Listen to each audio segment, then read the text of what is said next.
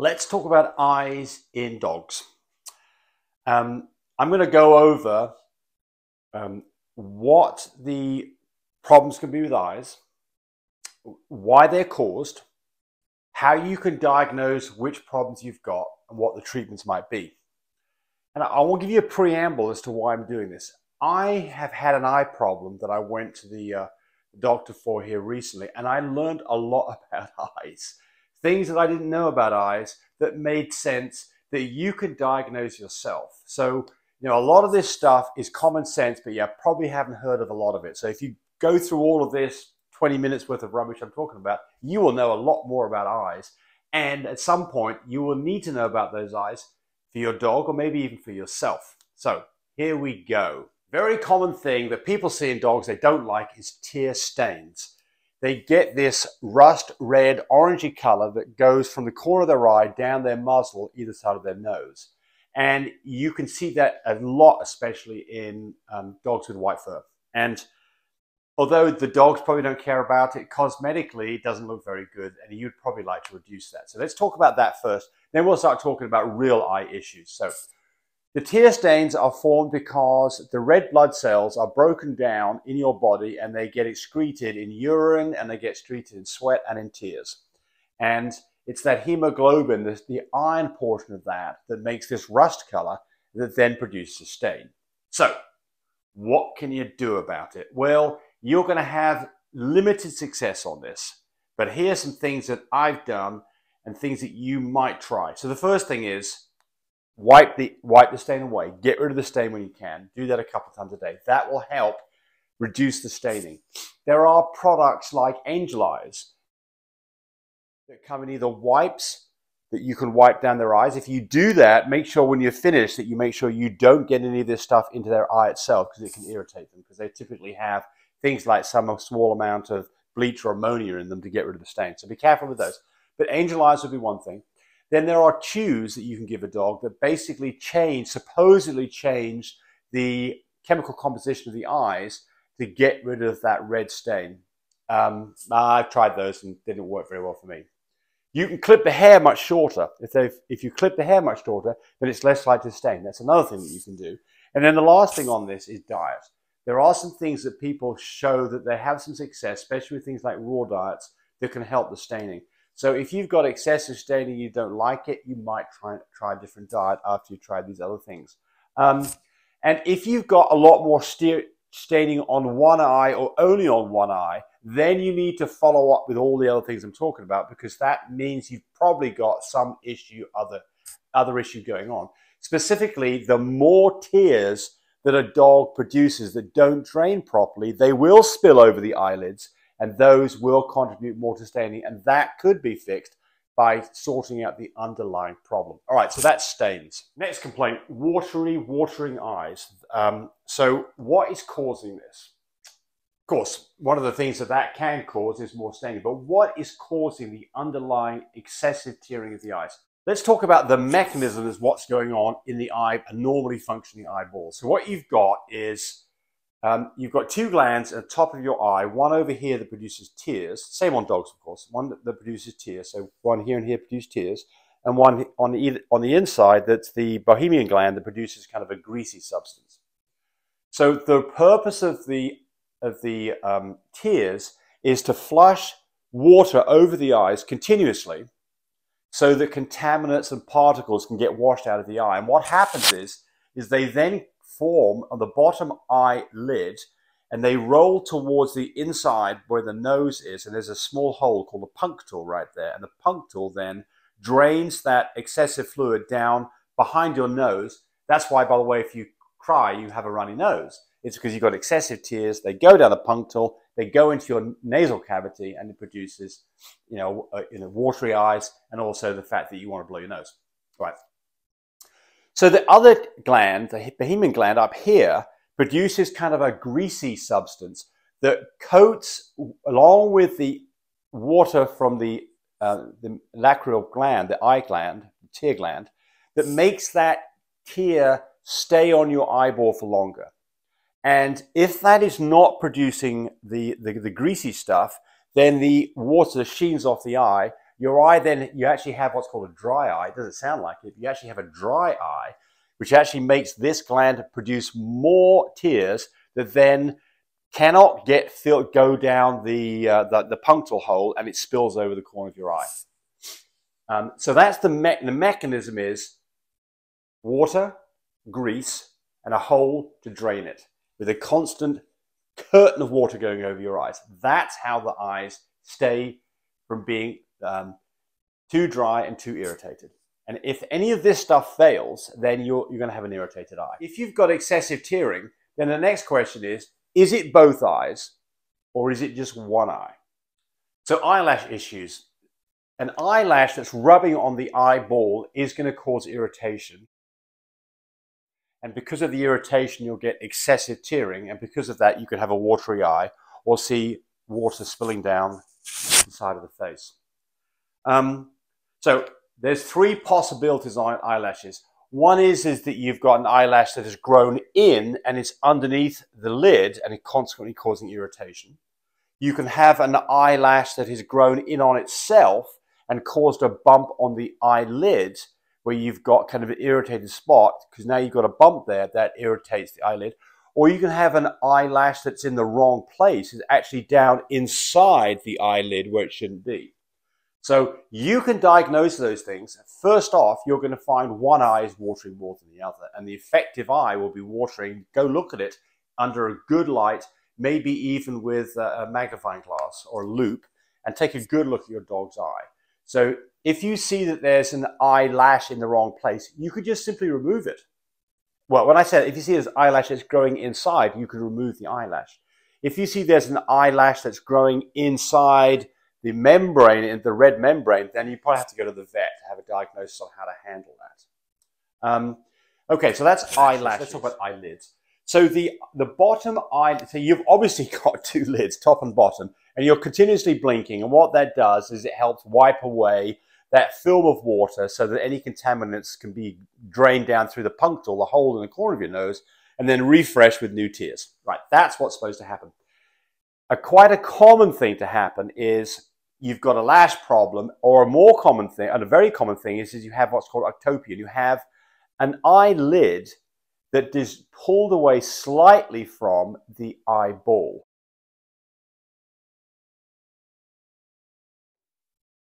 And that can do two things.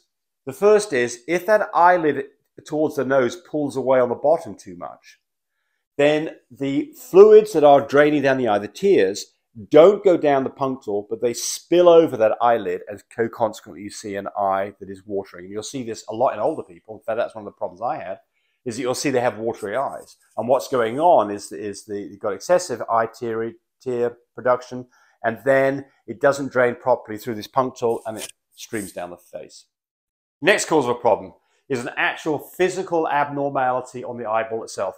For example, would be a corneal ulcer, where there is it could be a dermoid. A dermoid is actually kind of a lump with maybe hairs that's grown in the wrong place on the eyeball.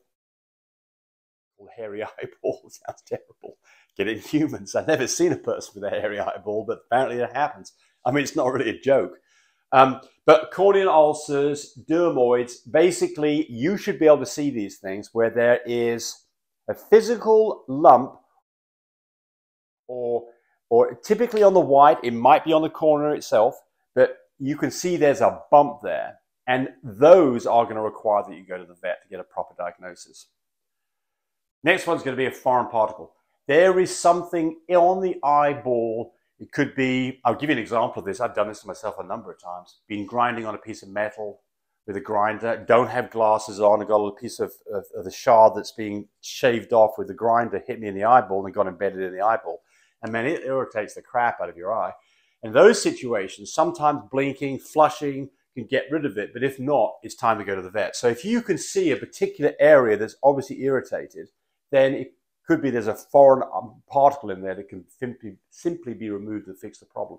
And remember, lift the eyes up, look underneath the top and bottom eyelids, because it can be embedded on the tissue, not on the eyeball, but actually on the actual inner eyelids, top and bottom. So foreign particles. Next one, trauma. Physically, the eyeball has been damaged. Dog could have got into a fight. Cats are notorious for scratching dogs. You can get a scratch on the cornea on the eyeball. These things typically will fix themselves, but you know, it may make sense in those situations to have some lubricating drops in there to help that situation. But go take a look again. If you can see there's physically a scratch on the eyeball, then probably just wait and see what happens. If this has been going on for some time, definitely time to go to the vet. And if it's, you know, if you've really got an eyeball that's got problems, then that obviously requires a vet's visit. Allergies. Very common thing in dogs. Common thing in humans too. Tammy, she has a problem with cedar trees. When cedar pollen's high, she gets really watery eyes. So allergies, they're going to affect both eyes. It's not going to be just one side only has been affected. Both eyes are going to be watery. And if you can't find any other underlying problems, and this is something that recurs on a regular basis and tends to be a bit seasonal, goes up and goes down, very likely that allergies are the problem. And I mean, there's some things that you can do for dogs just like human beings for allergies. You know, there's nasal sprays and things that you can put in the eyes that can help these situations. So I'm not going to tell you specifically what those things are, but the thing is to recognize that a lot of these problems are in fact just simply allergies. And I'm about to run out of room on the board. Structural problems with the eye. You know, you can have eyes, for instance, you'll see people who have eyes that are bulging, and there are treatments for that, and likewise in dogs. And that can produce an eyeball that physically, you know, their eye looks like, I don't know if you remember the comedian Marty Feldman. But he had these eyes that looked huge, and the eyeball looked like it was protruding, and it was protruding a little bit. It's because of pressure from the back behind the eyeball. Those things can be treated. Those can cause problems. You know, typically those things you'll see in both eyes. Again, that's obviously going to have to be a specialist who's going to have to give you some ideas about what you can do if your dog's got bulging eyes. And of course, there are some dogs that have more likely to have bulging eyes than others who have these problems. I mean, an example would be, oh good Lord, I can't think of the names of the dogs now, but maybe Boston Terriers might have a bit more of this. Certain breeds have, you know, can have these bulging eyes, and they'll be more susceptible to having eye issues because of structural things going on with the eye. All right, let's talk treatments. So, watery eyes. Eyes that, well, of course, the stains, we talked about that. We talked about various different products. We're not going to go there anymore. Watery eyes. Well, if you've got eyes that are watering excessively, you can go to the vet and they can do a shimmer test where they take basically a little piece of tissue paper and they put that on the eye, and then they see how much wetting goes on over a period of 1 minute. And they can see whether you've got abnormal watering going on. So that's one thing. You could do this yourself. I mean, with my problem that I had, I just looked at a magnifying mirror at my two eyes, and I could see the water starting to build up on the bottom eyelid, and it was only doing it on one eye. So it was quite obvious that I was getting excessive tearing going on. And so it was only in one eye. So then, you know, I went down this path as to what the hell's going on. So eyelashes, look, this is easy. Just go look at the eye. If you can see there's an eyelash that's ingrown, in the wrong place, grown back onto itself, that's a fairly easy, simple thing. And again, going to be on a single eye. Eyelids. Look at the eyelids and see whether the eyelid fits nicely against the eyeball. If it doesn't, and you see that one eye has it pulled away a little bit, there are surgeries that can be done to tighten that thing up. I think it's called a blepharorectomy or something like that. In humans it is anyway. Where this can be fixed, especially, you know, in older people like me where we have eye bags. This can cause this eye bagging, can cause a general pull away of the eyelid bottom from the eyeball and cause problems. It's fixable. It does take surgery. Corneal ulcers. If you've got a corneal ulcer, it's going to have to be removed. So straight, I mean, you have got to go to a surgeon to get this done. So if you see a mass on the eyeball, there's no point mucking around with this. Go to the vet. One thing I didn't talk about, and I should have done, is a cherry eye. So a cherry eye is where you get a piece of membrane. Dogs have an extra eye part of their eyelid here in the corner, and that can get inflamed and it can bulge out, and you can get a fairly big lump forming there called cherry eye. Cherry eye can be massaged sometimes and pushed back in place. I do have a video on that. A lot of the time, it does require some kind of surgery. There's two ways you can fix this. You can simply click this nictating membrane and get rid of it, cut it off. That's simple, easy. It can lead to dry eye. Or you can have surgery done where they actually put some stitches in and they pull this membrane up out of the way. More involved, more expensive, and doesn't always work. All right. Foreign particles in the eye, flush the eye out. Go get some eye drops from Walmart for human beings and flush the eye out as best you possibly can, and get that dog to blink a whole bunch and see if you can remove the foreign particle. If that doesn't work, then you may have to go to the doctor. They may have to give something to quiet the dog down and physically remove that foreign particle. Trauma to the eye, if it's something that's is going on, then it's obviously a big deal. Vet time right away. If it's something where it's a simple scratch, you can probably just take your time and see what happens. Typically, I think that most docs are going to give some kind of a steroid drop to help those situations. Allergies, there are allergy medicines. There are medicines that you can put in the eyes for allergies. They all make sense. And then a structural thing, there's not much you can do about a structural problem. If there's a structural issue with the eye, you're just going to have to live with it. I'm going to say one last thing for me, but I had this gland that's, for probably most of my life, has not been secreting the right amount of the oily substance. I have now a USB plug-in eye patch, well, covers my eyes, and it makes this nice warm heat, and I leave that on for about 20 minutes, and man, it's made a huge, that was the solution for my eyes. It was a $20 item on Amazon, completely fixed my eye problem. No more watering eyes, just simply by getting this gland to work properly. You can do the same thing for a dog. There's no reason why. I mean, I think the dog would like it. You know, you just lay the dog down in your lap and you put the eye patch on his both. So this is what fixed my problem. This is a USB heated eye band, maybe. Closing the USB. Look silly now, so I don't want any comments on this. But there it is. You just put it on your eye like that, and it produces, you can adjust the level of heat, and it produces a nice warmth. 20 minutes worth of this, and within 5 minutes of doing this, I take this off and take a look, and I can see that my eye's greasy, and I can't see quite out of my eye properly because of the grease that's now being produced from this gland not working. That might help a lot of dogs. I mean, I haven't seen anybody talk about this, but I mean, that's a $24 on Amazon and completely fixed my problem. So anyway, I think that's it. I've rattled on a whole bunch, but there is obviously, you know, a lot can go on with eyes, both your eyes and your dog's eyes, and knowing a little bit about what to look for, how to diagnose it, and how to treat it, I think will get you a long way. And you don't necessarily need a vet for this stuff. Now, that doesn't mean that your vet doesn't have a place in it, because obviously they do, but any of these issues start off with you understanding the mechanism and being able to do some self-diagnosis of both yourself and your dog so you have an idea about what the heck's going on. Be nice to your dogs. Thanks for watching. Hey, thanks for watching the video. I really appreciate people who subscribe to me. It helps me, encourage me to do more of these videos. But do remember, disclaimer here, I am not a vet. I'm not a licensed medical professional. I'm purely a person who's been breeding dogs for the last couple of decades. Any information that you got from this video, use at your own risk. There's nothing implied here, and certainly this should not be used as a substitute for advice from your veterinarian or your medical professional. I hope you enjoyed the video. Come back for more of them. Bye.